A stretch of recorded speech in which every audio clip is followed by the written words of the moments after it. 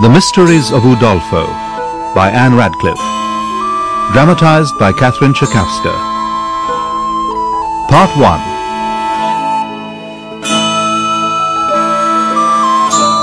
In the year 1584, I was living in the province of Gascony, in the chateau of my dear father, Monsieur Saint-Aubert. I was the sole child of my parents to survive infancy. But my story begins at a time of intense sadness for myself and my father. My beloved mother, after a short but virulent illness, had passed away. My father and I mourned her most acutely. I was young and strong and soon recovered my health, if not my spirits, but it seemed to me that my father was pining away before my eyes. Dear Papa, will you not walk out with me and take the air? You are right, Emily. I must rouse myself. But I've been making plans that will involve you too, child. What plans? Emily, we are going to take a journey together. A journey? But are you well enough? It is true that my health has declined sadly since your mother, since she left us. But perhaps if I can breathe the fresh mountain air for a while, my spirits will be renewed and my health too. I hope so. You are everything to me now. I have no one else. I am so afraid of losing you. We must prepare for our journey. I would rather not leave La Vallée. I know it. But a change of scene will be beneficial for both of us. How long will we be away? For many weeks. You see, there is another reason for my undertaking such a journey. What is that? You know we have never been rich, Emily. We have been rich in all that matters. True. But still it would pain me to have to sell this beautiful place. Sell La Vallée? Oh, well. I hope it will not come to that. But we need only leave Teresa and a very small number of servants in the house while we are not in residence. Then you are right. We had much better go. But where will our journey take us? Let us walk in the gardens and I will tell you. We will travel in a very leisurely fashion, for I can manage nothing more strenuous, I fear, along the shores of the Mediterranean and towards Provence. The Mediterranean? I have always wanted to go there. I hope the journey will be both enjoyable and educational for you, Emily. I sometimes fear that you have led a very sheltered life here. I have been happy. But it has ill prepared you to face the world, my daughter. We will be leaving in a few days. So soon? You must go and prepare, and I must do likewise. On the night before our departure, we retired early to our respective rooms. But later, I went below again to fetch my drawing instruments, which I wished to take with me. On my return, I saw a lamp still burning in my father's room, and tapped softly on the door. Father! Father! Why does he not answer? Can he be ill? Oh, Lord, that it should ever have come to this. He is in the little closet in the corner there. What can be wrong with him? My dear, how could such a thing befall you? He is holding a miniature. Can it be my mother? No. No, it is a portrait of a lady, but not my mother. And yet he is so sad. How tenderly he raises it to his lips. Oh, my dear. What can it mean? But how can I ask him what he does not voluntarily tell me? No, I must go to bed before he sees me. We travelled without servants, save for our coachman Michael, leaving La Vallée in the care of our old housekeeper Teresa. My father was at first sunk in his customary melancholy, but my fancy was much taken with the grandeur of the objects around, and gradually I yielded to many delightful impressions. I looked with extreme pleasure over the mountain pine forests and towards the vast plains below, enriched with woods, towns, blushing vines, and plantations of almonds, palms, and olives. Did I not tell you, Emily, the world is a beautiful place? It is wonderful. Every sight is so new to me. But, Father, the sun is low in the sky, and we are not yet come to our lodgings. I know it. I had planned to stop overnight at a little hamlet close by, but we are not yet come to it. I see no sign of habitation, Papa. And neither do I. Michael!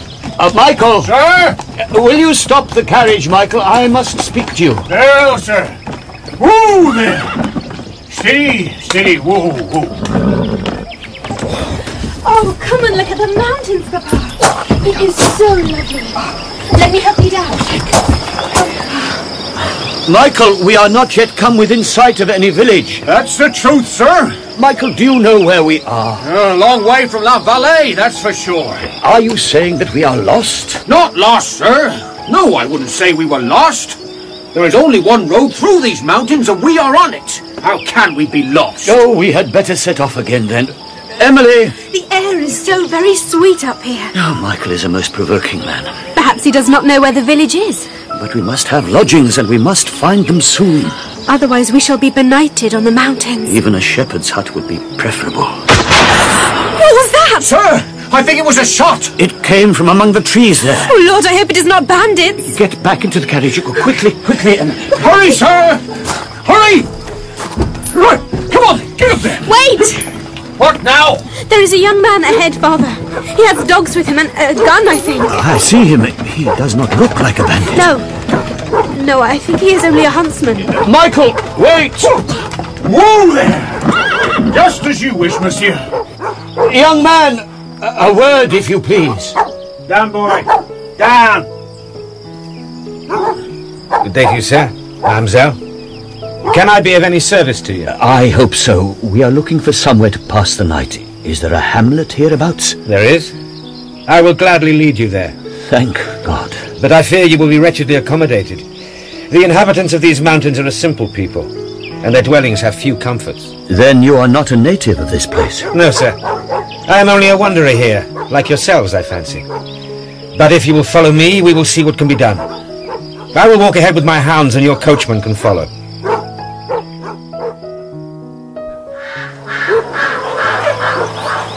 Come. This way, sir. You and the young lady. Careful, Emily. The step is very uneven. Come in, sir and mademoiselle. Come in and welcome. I'm afraid this is the best that can be done, sir. But I think you will find that it is a decent enough cottage, and it is very clean. This is your own lodging, monsieur, is it not? We cannot think of depriving you of it. I could not sleep here knowing that you and the young lady were so ill provided. To be sure, there's a comfortable stable where the young gentleman can sleep. And your coachman, too. I'll give him extra straw and some blankets. This is much too kind of you, sir. No, she is right. I am young and strong and can make shift for myself. But will we see you in the morning? Aye. I will breakfast with you if I may. Then I will walk a little way with you on your journey if you like. We are greatly indebted to you, sir. I hope you sleep well. Good night, my lady. He is a handsome young man, is he not? I feel I have seen him somewhere before. I thought so too. I wonder where he is from and what his family is. Well, we will ask him in the morning. In spite of my weariness, it was a long time before I fell asleep that night. The young stranger was much in my mind. He was possessed of a tall, handsome figure, with the agility of one who has spent many weeks wandering in the mountains. I am ashamed to say that I even dreamed of him. I fear you must have passed a restless night, sir. Not at all. I can sleep anywhere. Though I will admit that your coachman snores abominably. More bread, Emily. Thank you. My daughter and I are wondering if we have seen you before, monsieur. What is your name? My name is Valancourt. And you are Monsieur and Mademoiselle Saint-Aubert, are you not? Of La Vallée in Gascony. We are, and I know you now. You are the younger son of our neighbour, Valancourt. Exactly. I knew your father well and was acquainted with your elder brother. He has inherited the family home, and I must make shift for myself. But I mean to see a little of our lovely countryside, and then perhaps make a career for myself in the army. An honourable profession. Emily, if you are finished, we should be on our way. There is a long day's journey ahead of us. Will you come with us a little way, sir? If your father permits it. We will be very glad of your company. Is all ready, Michael? It is, sir. And the horses are well rested, which is more than can be said for myself. Monsieur Valancourt, will you not come in the carriage with us? No, I will go on foot. It will be a pleasant ramble for me. But perhaps later on your daughter might like to walk with me for a short distance. Yes, I should like that very much. Then we will be on our way. Oh, get up there then. Come on.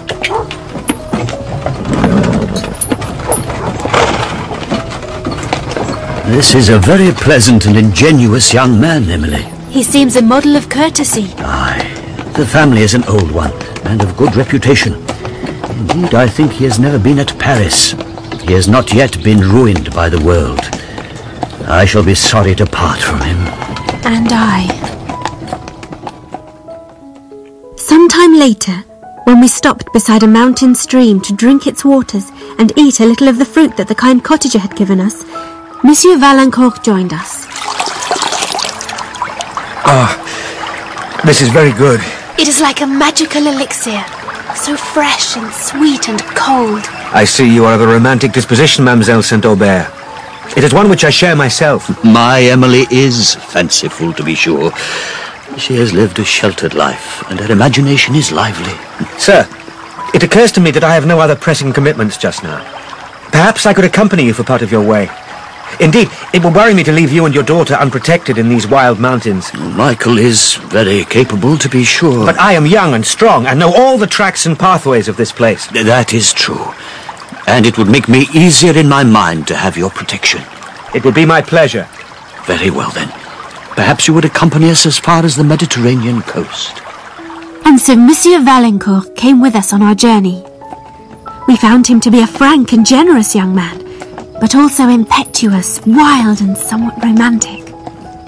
Sometimes he rode in the carriage with us, and sometimes Valancourt and I walked alone together through the beautiful wilderness. We were alike enchanted by the majestic mountains, whose appearance was changing every instant with the alternate sunlight and cloud. All the while, I was hoping to see my father's health improve, but alas, it was not to be. I am very weary, Emily, and wish for nothing so much as rest in my own home. Oh, sir, we are many, many miles from that lovely place, but we will soon be at Arles, and there you may rest for a while. But it is at Arles that we have to part from Valancourt. He will return home to Gascony before us. I know it. I have come to rely upon him so very much. And I too. When we return to La Vallée, we will invite him to stay with us. Would that please you, Emily? Oh, more than anything else. I thought as much.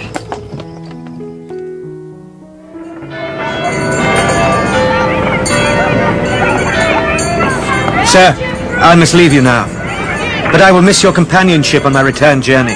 I hope that you will never pass La Vallée in the future without favouring us with a visit. I am sure my daughter agrees with me. Indeed, we are very sorry to lose you. I am very sorry to go. I wish you a safe journey, the restoration of your health, sir, and a happy return to La Vallée. You are very kind. My dear sir, my dear young lady. Farewell. That is a very promising young man, Emily. I am glad to have made his acquaintance. He reminds me of the days of my youth.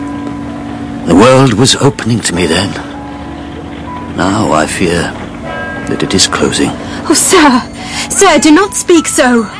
I hope you have many years to live for your own sake and for mine. Well, I hope it may be so.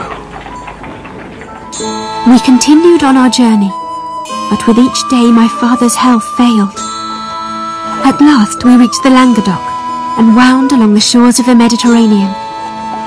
Night was falling, and once more we sought lodgings, without much success, for it was the time of the vintage, and all beds were taken.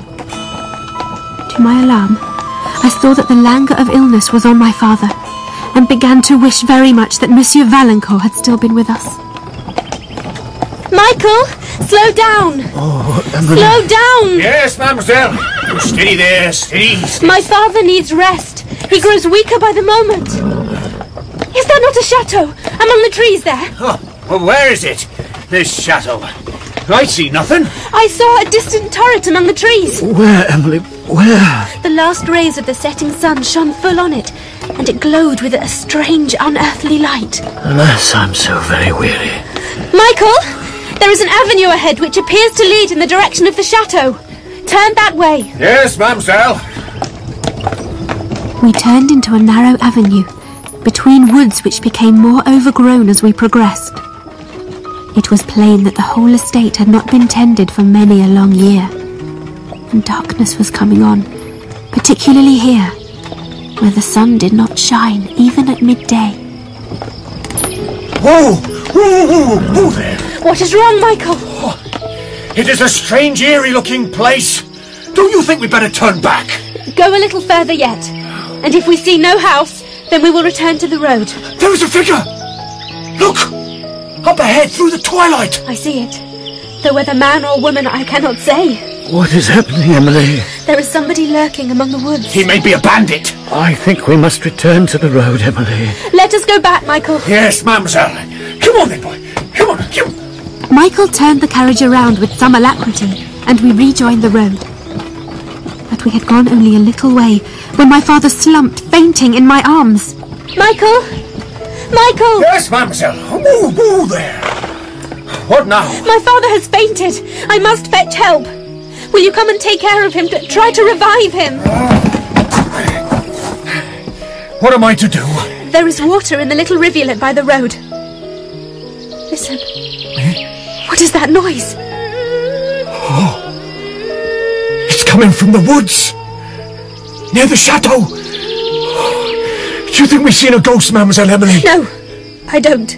Don't say such things, Michael. But I must go for help. Here's my handkerchief. Bathe my father's head and give him water if he wakes. Don't worry. I'll look after him.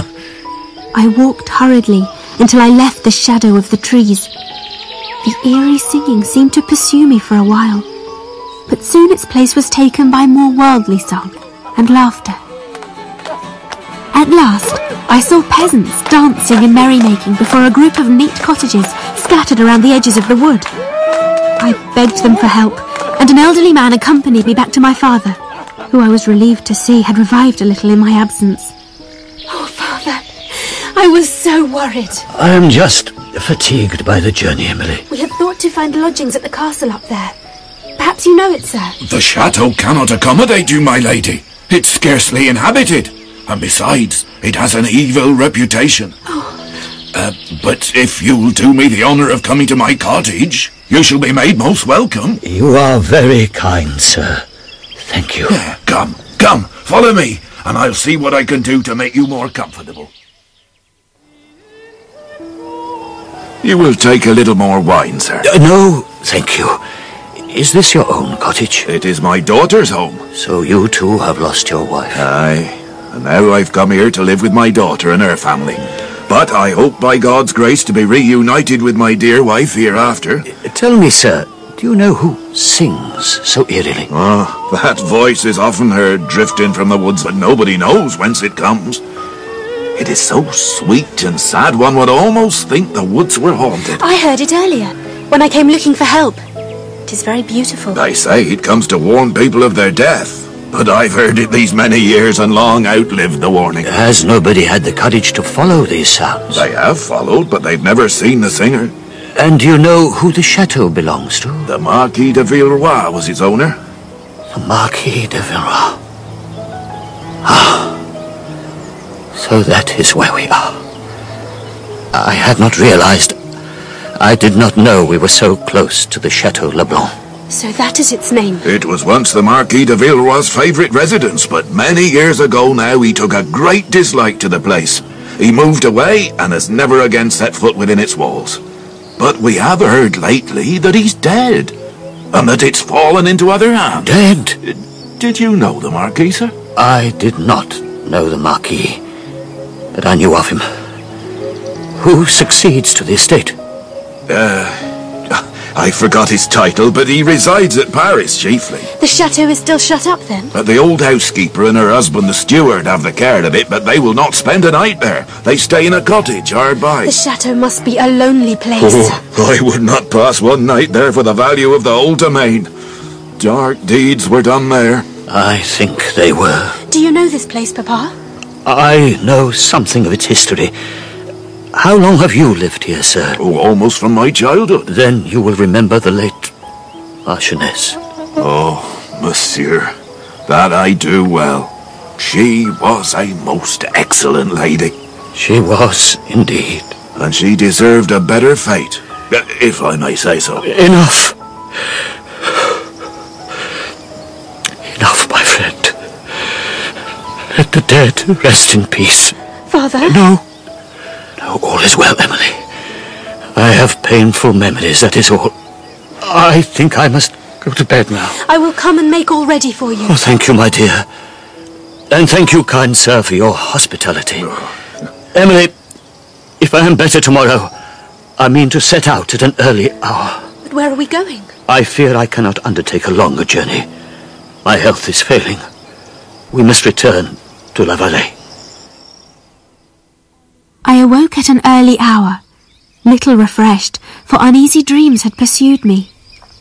My father rose too, but it quickly became apparent that he was not strong enough to stand, let alone travel that day. Emily, help me. Take my arm. Let me help you back to bed. Oh, my dear daughter, I must speak to you. Hush. Let me get you settled first. Let me make you comfortable, and then we can talk. My dear child, it would be cruel to deceive you. It cannot be long before we must part. Do not say such things, Papa. I'll not listen to them. But I must. There are things that must be said between us, and we cannot waste these last precious moments. You have seen how anxious I am to return home, but you do not know my reasons. Emily, you must give me one promise. Anything. Anything. Nay, do not weep so passionately. Listen to me, Emily. Promise that you will do exactly as I tell you. I will. Only, what must I do? The closet, which adjoins my chamber at La Vallée, has a sliding board in the floor. It is the next board but one to the wainscot which fronts the door. Do you think that you can find it? Yes, I'm sure I can. Below this board, you will see a hollow place. Do you understand me? Yes, to be sure. Beneath the board, you will find a packet of papers. You must take these papers, my dear child, and burn them all. Burn them as you value your promise to me, without looking at them first. Sir, why must this be? It is sufficient for your peace of mind to know that you must. There are besides about 200 louis d'or wrapped in a silk purse, and this money is yours to settle any immediate debts. Father! Whatever your future circumstances, do your utmost not to sell the chateau. It must always be yours, even should you marry. Do not leave me! I fear it will not be in my power to stay. But I have more to tell you. You know my sister, Madame Chiron. I know something of her.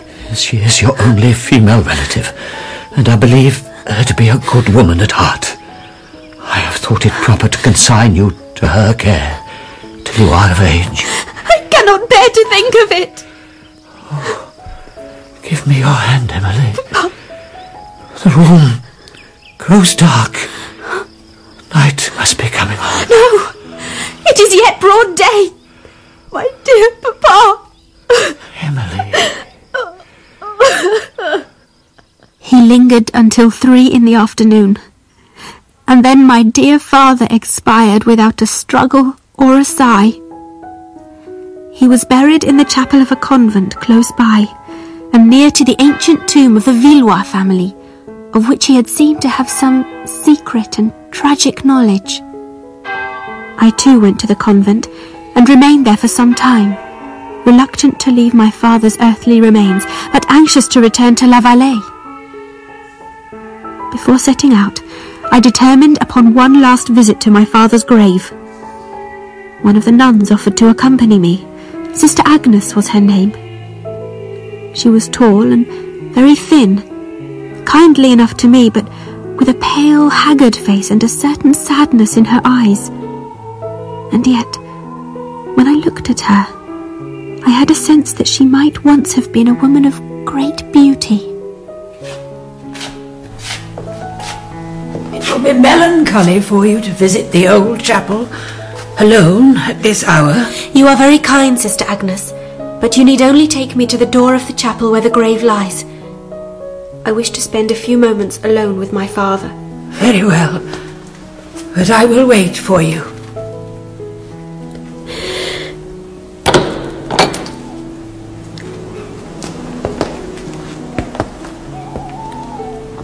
Saint Aubert, lying where he wished to be, below the great stone monument of the Villeroy family. Oh, my dear papa, what am I to do now that I am alone in the world? Mademoiselle, do not linger in this place. There is nothing to fear. Is there not? For you, perhaps. But one could fancy in such a place as this, such a time, that vengeful spirits might return. My father showed me nothing but the fondest love in life. Why should he change now? It is not of you I speak, child. Come, the candle burns low. Let us be gone from this place. Quickly. Oh, God, let us go quickly from this place. She turned to go, and for a moment, her pale face in the flickering candlelight seemed haunted by a memory of some past evil. And when she looked at me, there was something very like fear and recognition on her countenance. But I dismissed these thoughts as wild fancy, and forgot my mysterious guide in my own grief, and in my anxiety to return home to La Vallée as soon as possible. Dear Mademoiselle, oh, how good it is to see you again. Oh, my poor master. See, his hound has gone to look for him and wonders what has become of him. Teresa! Oh, don't cry so, Mademoiselle. It breaks my heart to see you. Come indoors. I have some refreshment for you. A little wine, some cake, perhaps. Teresa, I miss him so. Now sit down and compose yourself. All that could come have been here every day to inquire after you and the master. Oh, my lady, do take some food. I prepared these cakes specially for you. I cannot eat yet. Perhaps later, Teresa. Well, I hope so. I will drink a little wine and water and go into the garden for a while. The fresh air will restore me. Very well. But I've dressed a pheasant for your supper, Mistress Emily, and eat it you shall, if I have to feed you with a spoon, as I used to do when you were a baby. Everything is the same, except that he can never return here. Who is there? Good God! Can it be? Mademoiselle St. Aubert! My dear Mademoiselle. Valancourt! I am delighted to see you. I have walked here often in hopes of finding you returned. And tell me, is your father well? Oh, Valancourt! He is dead, and is buried on the shores of the Mediterranean.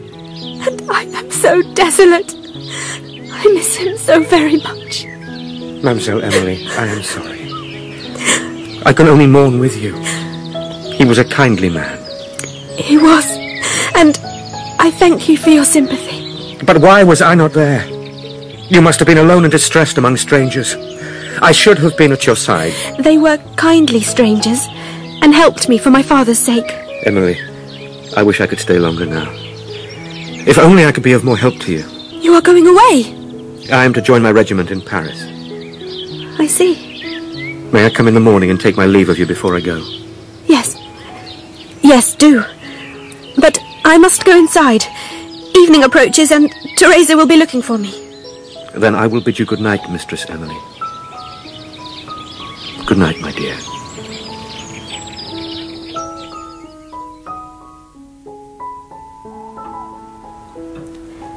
I have made a solemn promise to my father, and I must obey him. The papers in the little closet. I had better get them out and burn them as he wished. Yes, this is the board.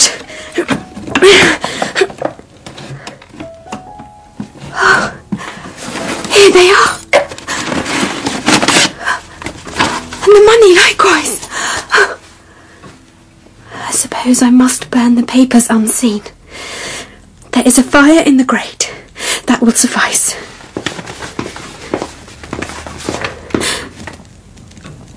What is this word? Can it be murder? No. No, I must not look, terrible as the words seem to be. I must do as he told me and burn them all. And here are the louis d'or, just as he said. But what is this at the bottom of the purse? It is larger than any coin. Why, it is the miniature of a lady. I think it is the same my father wept over. I wonder who she is. My father left no directions concerning this picture. Well, I cannot consign such a sweet face to the flames, but I will carry it with me in his memory. Now I must sleep, for Valancourt will be here in the morning.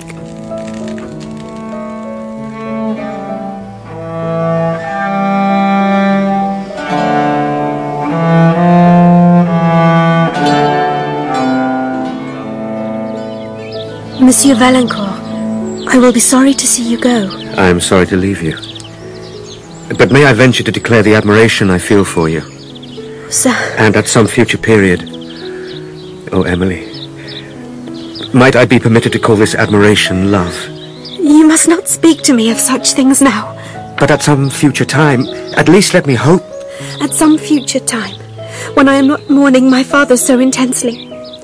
Yes, perhaps. Perhaps you will return and see me. What will you do now, Emily? Can you remain here alone without the protection of a parent? My father left me in the care of my aunt, Madame Chéron. She is my only living relative so far as I know. She begged me to go straight to her house in Toulouse, but I wanted to come home to La Vallée first. She agreed, and I have not heard from her since. Oh, Emily. My dearest, darling Emily. Valancourt, this is not seemly. You must go. Emily, I have long cared deeply for you. Perhaps I may be permitted to pay my respects to your family, to your aunt. It was as though the mention of her name conjured my aunt from the thin air, for at that instant we heard a hasty footstep approach from behind the plane tree, and turning, we saw that very lady, my father's sister, Madame Chéron. I blushed to see her in such circumstances, but rose instantly to meet her. So, niece, how do you do in your grief? But I need not ask. Your blushing looks tell me you've already recovered from your loss. My looks do me an injustice then, madame. The loss of my father is still a bitter sorrow to me. Well, well, I will not argue with you. But perhaps you will introduce me to this young man. Who is he? Some idle admirer of yours, I suppose? Aunt, this is Monsieur Valancourt, who was known to my father. Emily, I believed you had a greater sense of propriety than to have received the visits of any young man in your present unfriended situation. But, Aunt, he was a friend of my father's. Madame, she speaks nothing but the truth. Well, well, I think you should go now, monsieur, and leave me to talk to my niece in private. Emily? I think you must go. Farewell, Valancourt. But we shall meet again. I hope so, if God wills it. Goodbye. Goodbye, Emily. And God be with you. My love! I see that it is necessary you should be under the eye of some person who is able to guide you. I must take you into my care. Madame, you do me great wrong. Enough. I am come to take you with me to Toulouse. Madame, I should be very happy to remain here at La Vallée. No doubt you would. And I would certainly have agreed with you if I had not come here to find Monsieur I forget his name. Monsieur Valancourt. His name is Valancourt. Madame, if the purpose of your visit is only to add insult to my sorrows... The purpose of my visit is to undertake the very troublesome task allotted to me by your father. I do not understand you. do you not see the impropriety of receiving the visits of a lover unknown to your family? Madame, he is not my lover, nor is he unknown to my family. He was of great service to my father during our last sad journey. His family is a good one. He is the younger brother of... Oh, the younger brother. And of course he will be a beggar, as most younger brothers are. So like your poor father to take a fancy to this Valancourt after only a few days' acquaintance. But come, let us go into the chateau. You must pack whatever you think necessary, for I am determined that we will return to Toulouse tomorrow.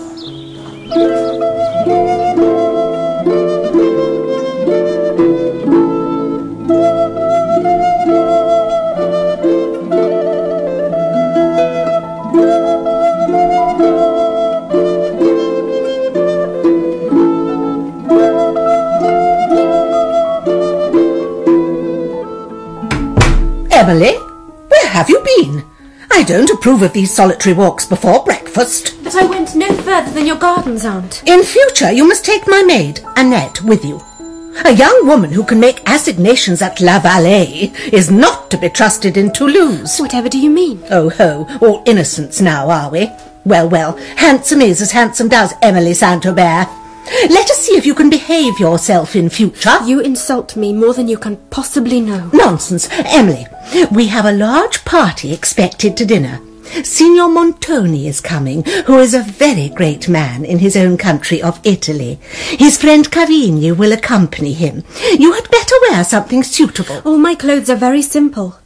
And you must remember that I am still in mourning for my father. But that should not prevent you from being elegant. Come. Show me what you have. Perhaps I can lend you something more becoming. I confess I did not like Signor Montoni, although my aunt seemed mightily pleased with him. I felt admiration for him mixed with a degree of fear which I could not quite explain. His friend Cavigni was friendly enough, but at times assumed an air of tenderness when he spoke to me that alarmed me somewhat.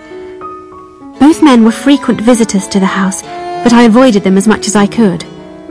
My aunt's maid Annette proved a cheerful companion to me, but my pleasantest hours were passed alone on the terrace, where I could read and think of La Vallée and of Monsieur Valancourt. Ah, Emily.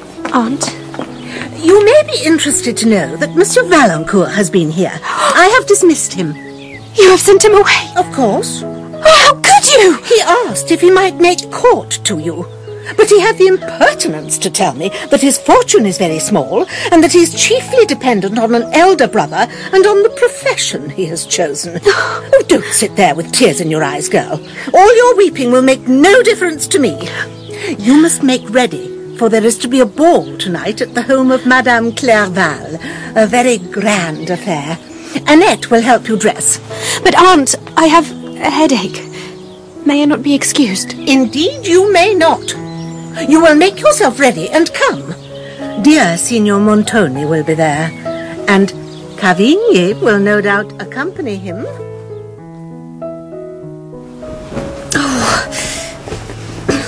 Can you not hurry, mademoiselle? My lady is fretting below, and you know how sharp her tongue is when she is displeased. I do not want to go, Annette. I hate Montoni with his sarcasm, and Cavigni with his flattering ways. Oh, but you may enjoy yourself once you are there. There may be other young men. Oh, Mademoiselle Saint-Aubert, you cannot always be pining for this Valancourt when your aunt is so set against you. I am not pining. Look at me. My heart is as free as the birds that sing. But mine is not. I fear it is with another, and always will be. Mademoiselle Emily, may I have the pleasure of dancing with you? I think not, Signor Cavigni. Oh, there is Valancourt. Mademoiselle, you are faint. Can I help you? It is nothing. I thought I recognized somebody. Tell me, who is the lady dancing with that handsome young man over there? Where? Oh, you mean the one who is attempting to dance with the young chevalier, who appears to be accomplished in everything but dancing. Why, she is Mademoiselle d'Emery, and she is ranked among the beauties of Toulouse. She is lovely, is she not? Indeed she is. Very. and her fortune will be large. But it is to be hoped that she can find a better life's partner than her present dancing partner. The young man has just put the whole set into a great confusion. He has. Oh, he has. Oh, he is coming this way. Where is my aunt? She is beside you. Emily, my dear. Aunt, here is the Chevalier Valancourt coming to pay his respects. Madame Cheron, Mademoiselle Emily, I am so pleased to see you again. Good evening to you, sir. If you will excuse me. I beg your pardon, my lady. I did not know you were acquainted with the Chevalier when I criticised his dancing so... But I am afraid the criticism was apt. He is no acquaintance of mine, or of Mademoiselle Saint-Aubert either. He simply has the impertinence to admire my niece. Well, if every man deserves that title who admires Mademoiselle Saint-Aubert, I fear there are a great many impertinents. And I am willing to acknowledge myself one of the number. Oh, Signor, I perceive you've learnt the art of complimenting since you came to France. But it is cruel to compliment children, since they mistake flattery for truth. Do they indeed? Well, whom are we then to compliment? For it would be absurd to compliment a woman of refined understanding. She is above all praise. And I have heard Montoni say he never knew but one woman who deserved such praise. And who could she be, I wonder? I wonder, madame, that you do not guess. But here comes Signor Montoni himself. Come, Madame Cheron. May I have the honour of leading you into supper? And Cavigny, perhaps you would like to give your arm to Mademoiselle Emily here. Mademoiselle. Pray, Montoni, who is that young man who intrudes himself at our table so impertinently? Impertinent? But his name is the Chevalier Valancourt, and he escorts the young Mademoiselle d'Emery, one of the richest ladies of Toulouse. I am well aware of his name, but what gives him the right to such exalted society? Madame Cheron, you surprise me. It is whispered that Mademoiselle d'Emery and her very large fortune are to be given to Monsieur Valancourt in marriage. Surely that is not possible. What could she possibly see in him? He is of good family. And besides, he is your hostess, Madame Clerval's nephew, and she is very rich. Madame Clerval's nephew? Did you not know? He must have some expectations from her, for he's very much her favourite. I did not know. It is very interesting, to be sure. Oh, but Emily, my dear Mademoiselle Emily, what can I give you? Signor? Some fruit? Some more wine? No, Oh, do take a little wine. It will bring colour to your fair cheeks, which are sadly pale. Monsieur Valancourt, come in, come in. Madame Cheron.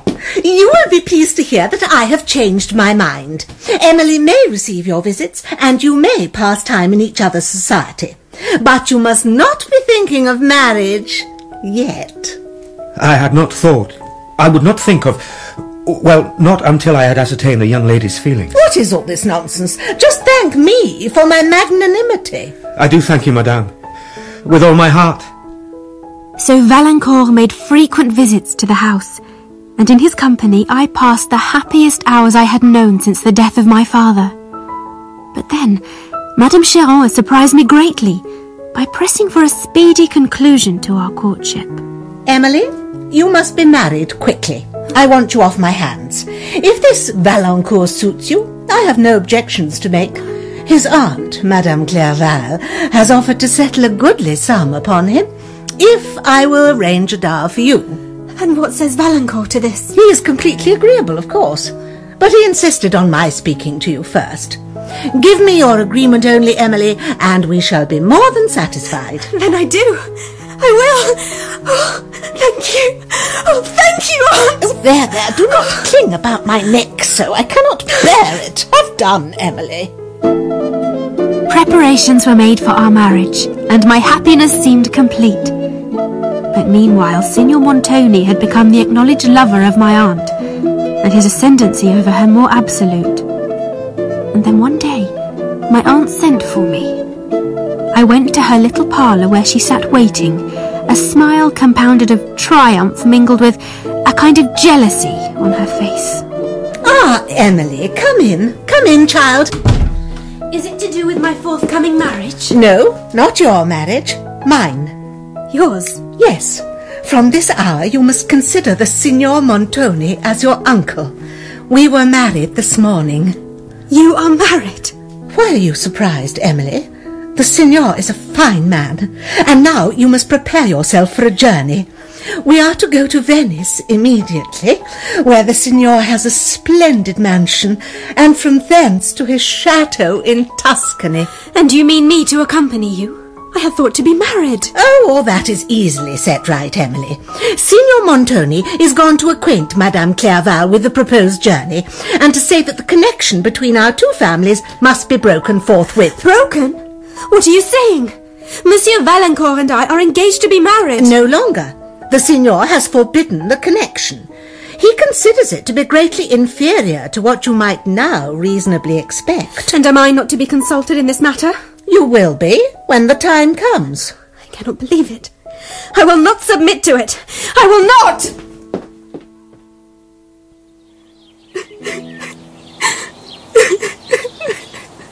Emily? Emily! What is this I have heard? I can scarcely believe my ears. Valancourt, you should not be here. I should not be here? Where else should I be, Emily? You are my betrothed. If you wish to see my aunt, she is indoors. But you should not be here alone with me. Good God, I don't want to speak to your aunt. Only you. Do not be angry with me. It is none of my doing. And has it come to this so quickly? Are you so willing to resign me, I think it is Montoni I must speak with. Oh, do not. Do not. He frightens me. You are ill, Emily. You are so pale and thin. My dear, I love you. But can you not see that they will destroy us both? No, they will never do that. Valancourt, we leave for Venice tomorrow, and thence to the castle of Udolpho. And I have heard from my aunt's maid that it has a very evil reputation. Oh, Emily, I know. And that is why I had to see you one last time. I am condemned to absolute despair, but I had to see you. I had to warn you. Montoni's heart is quite set against us. He has other plans for you, Emily. I know that. They will not succeed. My heart is yours, and yours alone, Valancourt. Emily, I have heard some strange rumours concerning Montoni. Are you sure that his fortune is what it appears to be? That he is what he appears to be? I have no reason to doubt him. My aunt is quite besotted by him. I know little of him. And yet you are going to a foreign country where you will be completely in his power. Would your father have wished this, Emily? He would not have wished it. But he left me in the care of Madame Cheron. What else can I do but go with her? There is one other possibility. What is that? I can come for you very early in the morning. You could slip out of the house and await me here. We could run away together and we would be married before they could find us. Oh, my dear, no. Do not even suggest such a thing. But surely the disgrace of this is preferable to leaving you with such a man as Montoni. He is an evil man, Emily. The reputations of both of us would be ruined forever. Then I must leave you. And heaven knows when we will meet again. Early on the following morning, we set out for Italy, where we spent some time in Venice. There I had a most distressing letter from Valancourt. My dearest Emily, I lingered at Toulouse for some time after your departure, but went at last to my brother's chateau in the neighbourhood of La Vallée. I have renewed my acquaintance with your good housekeeper, Teresa, but I have news to impart which will be of no great comfort to you. La Vallée is let, and I have reason to believe that this is without your knowledge, and on the instigation of your aunt and Signor Montoni. I rode there this morning for the last time, and heard that the new tenant has arrived and poor old Teresa is gone. Where, I know not. But I will do my best to find out and help her if I can. There is some wickedness at work here, but still La Vallée is only let and not sold. I have received a summons to my regiment, and now I will join it without regret, since I am shut out from the scenes which were so interesting to my heart. Oh, Emily, surely we are not to be separated forever. Oh, my dear Valancourt, surely, surely we are not. From Venice, we travelled across the country towards the Apennines. Our way lay by deep, dark valleys between mountains, and towards the close of the last day of our journey, I looked up and saw the dying rays of the sun streaming in full splendour upon the towers and battlements of a castle that spread its extensive ramparts along the brow of a precipice above. There is Udolpho! We are come home at last! Oh, that is Udolpho? Oh, Aunt, look! I see it plainly. Bravo! The castle of Udolpho. I see it all too plainly, Emily. I had not thought. What?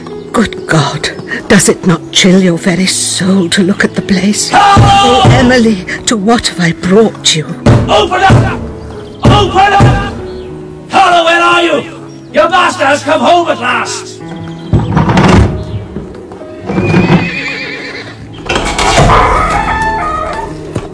He calls it home, but it seems to me that the castle of Udolpho is more like a prison than a home. Nonsense. We must take courage. But it looks so wild, so unkempt. It is as though no one has lived here for years. The master and mistress are back now, Emily. All will be well. Please God, all will be well. Come in, sir, and ladies. Your Excellency is welcome back to his castle. We have had but short notice of your coming. It is near 2 years since you were last within these walls, sir. You have a good memory, Carlo. How do you manage to live so long? I don't know, sir, for the cold winds that blow through the castle in winter are almost too much for me. But I am loath to quit these old walls all the same. And how have you gone on since I was last here? Much as usual, signor. Save that the castle wants a good deal of repairing. So I see. There is the North Tower, for instance. Some of the battlements have tumbled down, and the roofs let in water like so many sieves. Carlo! But there you are, sir. It is difficult to effect repairs without the money to do it. Yes. We will discuss it later and see what can be done. But I must have a fire in here, for it is very cold, and my new wife and her niece must have food after their journey. I will get... Your new... Praise be to God, signor. So you are married, are you? I am. This is the new Madame Montoni, and this is her niece, Emily St. Aubert. God bless you and keep you, ladies. Sit down, do. I will do my best to make you comfortable. We ate but little that night, and spoke less. But at last, I summoned sufficient courage to question Montoni. Sir, may I be so bold as to ask the motive for this sudden journey? You may not.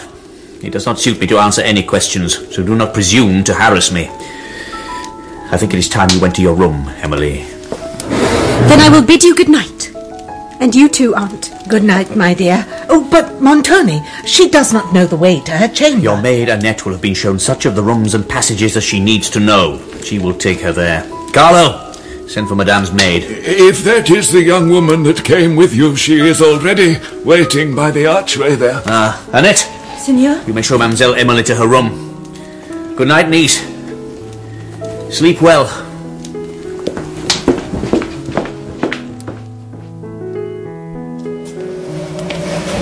Do you know the way, Annette? Yes, I believe I do. Oh, but it's such a strange, rambling place.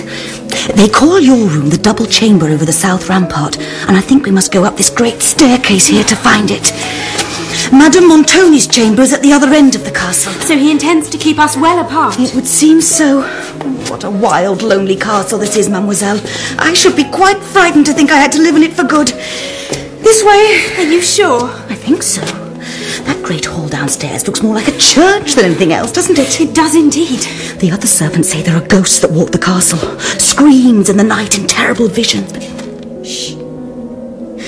Do you hear anything? No, nothing. Annette, you should not indulge such fancies. You will terrify yourself. And me. Oh, mademoiselle, they are not fancies. I verily believe if I live long enough in this place, I will turn into a ghost myself. Well, I hope Signor Montoni has nothing of these stories. They would displease him mightily. Oh, I'm sure if his conscience is easy, nobody else in the castle has any need to lie awake. What can you mean? I should not say. We may be overheard. Now, this little passage leads to a back staircase. Or does it? Well, does it? No, I think I've lost my way. What should we do? Here is a door. Oh, do not go in there, mademoiselle. You don't know what you might find. Mademoiselle! There is a suite of rooms through here. They seem very spacious. Bring the candle forward, Annette. Why do you hesitate? But nobody has been in here for years and years, mademoiselle. These are simply disused rooms. They may open upon the great staircase at the other end. Look, here are pictures. Old and damp, it is true, but they must have once been very fine. You see the soldier there? Does he not have a look of Montoni himself? He does. Very stern and long-faced. Perhaps it is some ancestor or other. What is this? A long black veil. What can lie behind it, I wonder? Why should a picture be so covered? Holy Virgin! This is surely the abomination they told me of at Venice. What abomination? I could never make out exactly what it was all about. Remove the veil, Annette. Aye, mademoiselle. Not for the world. Then hold the light while I lift the veil myself. No, I shall not.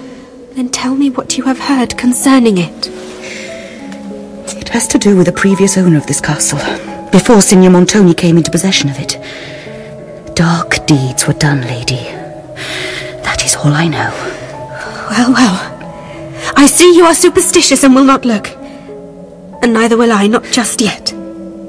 Come, let the black veil lie, and let us leave this room. It has an evil air, but then so has the whole dark castle of Udolpho.